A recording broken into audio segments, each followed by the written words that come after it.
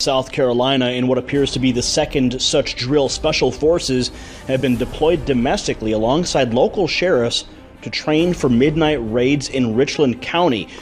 The footage you're seeing right now is the 3rd Special Forces Group out of Fort Bragg conducting a nighttime raid during an exercise. This is the Special Forces unit that cannot be replicated at Fort Bragg. Coordinating with the Special Forces will be the county's Special Response Team, or SWAT, to provide, quote, simulated scenarios for the military. What's more chilling than coordinated domestic raid training is that official reports state that live ordnance and gunfire will be employed.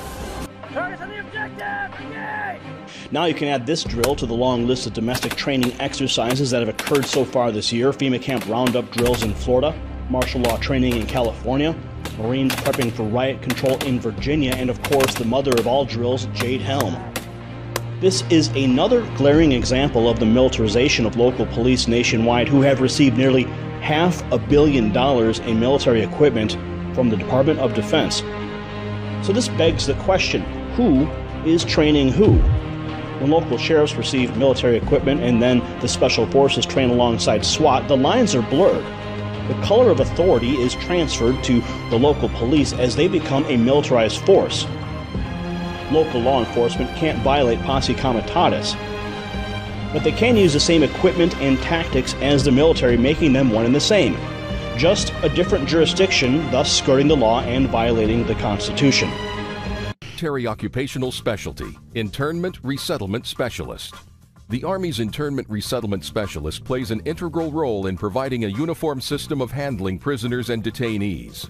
First and always, these MPs are combat support soldiers, trained to fight. Then, as internment resettlement specialists, trained to control and supervise detainees, to ensure humane treatment, and to assist them in returning to a productive life. For this job, you must qualify for an operational readiness exercise conducted at the Naval Weapons Station in Yorktown, Virginia. Marines training for riot control, that's right. Marines training for riot control. Per the usual, the exercise was given the cover story of overseas preparation. Sergeant Andrew S. Wilbur, a non-lethal weapons instructor, said of a similar exercise, quote, "Consider they are hypothetically operating within an embassy." However, as we've been following for weeks, public concerns are running high amidst the recent Fort Lauderdale FEMA Camp Roundup drills and Ontario, California martial law training. Participants in this latest training exercise were the Bravo Fleet Anti-Terrorism Security Team Company. Oddly, the high production footage you're seeing right now is directly from the Department of Defense. It is a professional news package intended for the public to see. So this exercise actually has a twofold effect. First, the Marines are training for riot and crowd control on American soil, where Tea Partiers and constitutionalists are constantly demonized by politicians and the media. In the event of civil unrest, these same Marines could deploy this training upon Americans. Second, the media production aspect of this is chilling because it shows they're doing this in full public view. They want this to be seen. Why? Because they want the public to accept Marines, not police, conducting riot control during the coming martial law and societal breakdown.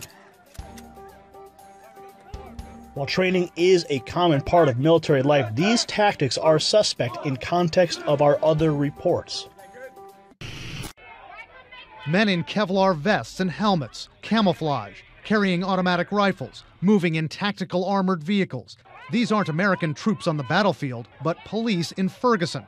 One observer says he thought he saw police in an MRAP. An MRAP is a mine-resistant ambush-protected vehicle. It's built to withstand armor-piercing bombs.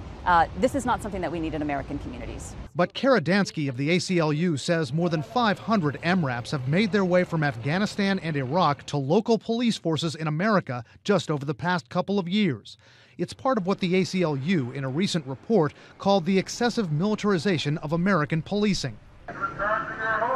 Indications of that are everywhere in Ferguson.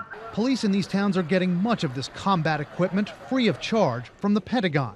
The Defense Department says just in 2013, nearly $450 million worth of military equipment was given to law enforcement. A defense official says Fergision police only got a couple of Humvees and a trailer. But police departments throughout Missouri, which are assisting in Fergision, got 20 MRAPs and hundreds of M16 rifles in recent years. Critics say often when they get these weapons, policemen's attitudes change. Bring it! All you f***ing animals, bring it! Increasingly, the police are trained to view the people in the communities that they're supposed to be protecting and serving as enemies. Dangers like police overreacting when conducting minor operations like serving search warrants. They will drive up in an armored personnel carrier, raid a person's home, holding assault rifles, holding people at gunpoint, yelling at everyone to get on the floor. This is an extremely traumatic experience, and we've seen over and over again situations like this where people are traumatized. The Defense Department supports this trend overall. While it would take you or me 4 to 6 weeks and unending hassle and documentation to secure a passport, as reported by the Washington Post, your local police force need only fill out a one-page form for an armored personnel carrier.